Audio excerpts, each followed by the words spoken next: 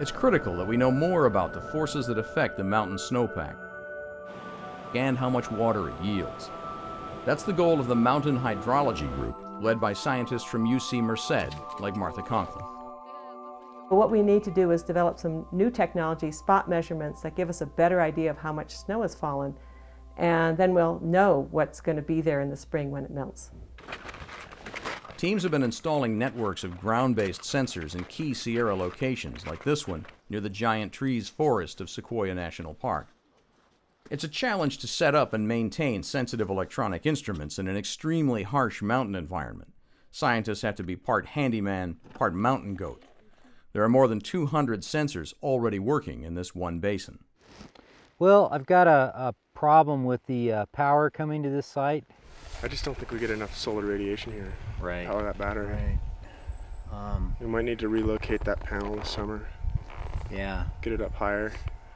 Well, it's what we have for now. Let's see if I've got any data coming in. That data will form a first-ever map of indicators like soil temperature and moisture, solar radiation and snow depth, even stream flow underneath the snow. That instrument right there that's hanging off the tower to the left is an ultrasonic snow depth sensor. Sometimes we call them pingers. These scattered observatories make up a kind of woods-wide web that's already feeding new snowfall data to the Department of Water Resources, and more is on the way. And the problem that we have right now is that we don't really understand the cycles and the timing and the distribution and amount of water that we're going to get from snowpack in the mountains.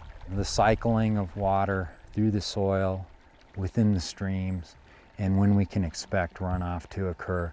Those are critical tools that water managers will need and can use in the future.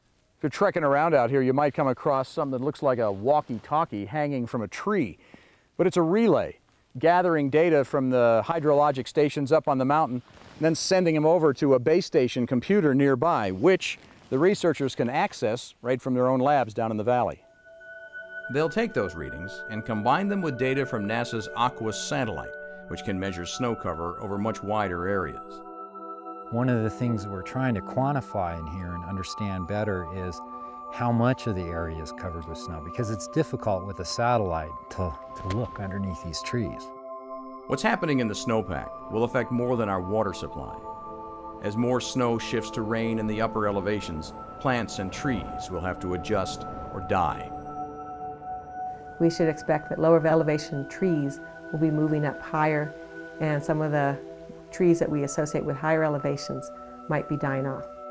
They're wet during the rain event, but they dry out much sooner. So trees and other plants that we're expecting to have water longer won't be able to get that. So we should expect to see major ecosystem shifts that occur.